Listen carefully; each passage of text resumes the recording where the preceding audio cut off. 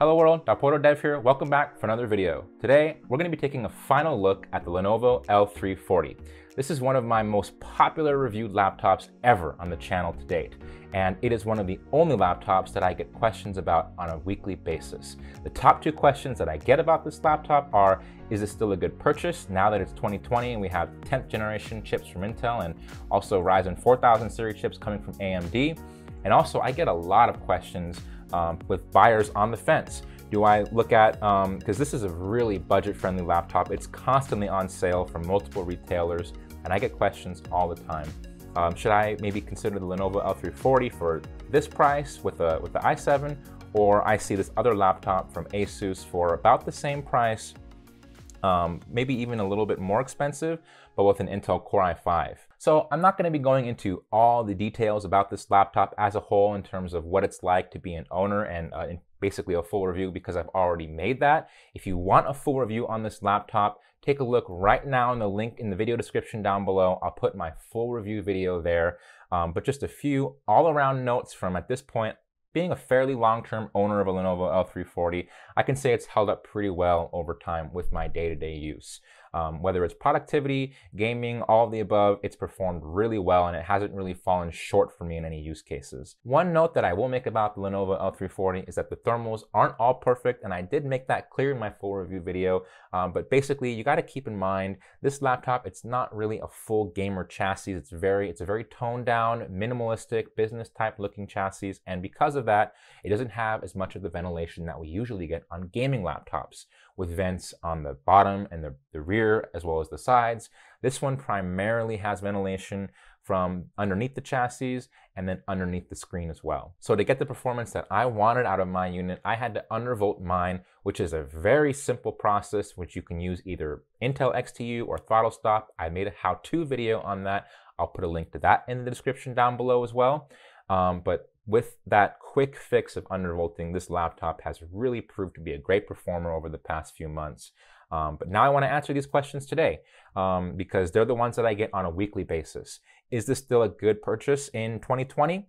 I'm going to say for a couple reasons, yes, if you can find it on a good enough sale or promotion, because once again, it all comes down to price versus performance ratio for me.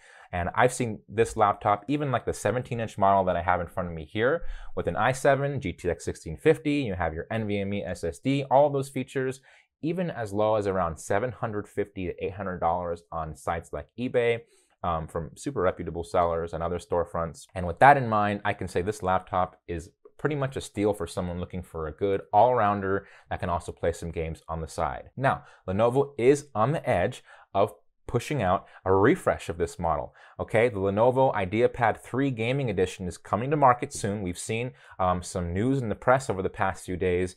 They are giving a refresh to the Lenovo L340. It's not being called the L340 or the L340 2020 or anything like that. It's just called the Lenovo Ideapad 3 gaming laptop, but you can definitely tell that it's meant as the true successor to the L340. It has similar looking vibes along the back of the screen with the L340 badging, and also very similar specs, however, with 10th generation. Now, the huge three selling points for me on what I'm interpreting as the next generation of this laptop are, it's going to have a 10th generation Intel Core i7 chip, a GTX 1650 Ti, not just a standard 1650, it's a Ti edition. And it looks like basically a fully redesigned chassis with slimmer bezels, slightly more of a gaming vibe, however still refined and mostly black, so it can still be mostly under the radar if you're using it in environments where you don't want to be taking out a massive flashy red RGB gaming laptop. So should you wait for this newer refresh coming from Lenovo, likely sometime this year? I would say it depends. If you need a laptop right now and you can find the L340 on a good deal, which is for the i7 model with the GTX 1650 in USD for around $750 or less, I would say that's pretty much a steal for the performance you're getting. So I would say this is definitely not a bad purchase at this point. The L340 is still a great laptop to recommend, but I have my sights set on that next-gen Ideapad 3 gaming from Lenovo. It has just a sweet-looking chassis, much more updated, modern design for a person who is using their laptop primarily for gaming.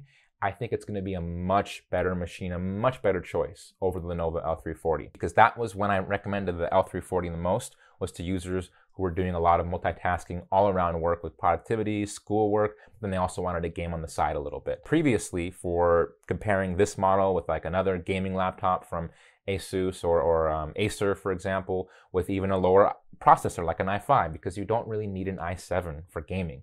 I would recommend some users, okay, look at that other model with an i5 because your primary use case is gaming. But really, when it comes down to it, this newer model, the Ideapad 3 gaming, it's looking pretty sweet. If you can wait, if you don't need a laptop right now, if you're okay waiting until maybe end of year, because these laptops are going to be hard to get for a while, I'm going to say it could definitely be worth waiting for the next generation. But overall, the Lenovo L340 has been a great laptop. It's served me well, and pretty much in most games, especially competitive ones, this laptop can, at of course, adjusted medium settings, things like that, and tweaked out, you can get about 60 FPS. So you can have a good gameplay experience with the GTX 1650. But again, it all comes down to, do you need a laptop now? How badly do you need it? Are you willing to wait? I would say if I was in the market and I didn't need a laptop right now, I'd probably wait for the next gen Ideapad 3 gaming. The GTX 1650 Ti, the 10th generation Intel Core i7 chip, and the new updated chassis, I think is worth the wait. So unless you need a laptop now, and you could find this on a good deal, which is when I can recommend it, I would say hang on tight and wait for that next generation refresh to come out from Lenovo. So please like this video if it helped you out, subscribe if you want to see more, take a look in the video description down below for links to my social media handles and my Discord server. Thanks again for watching. Ideapad out.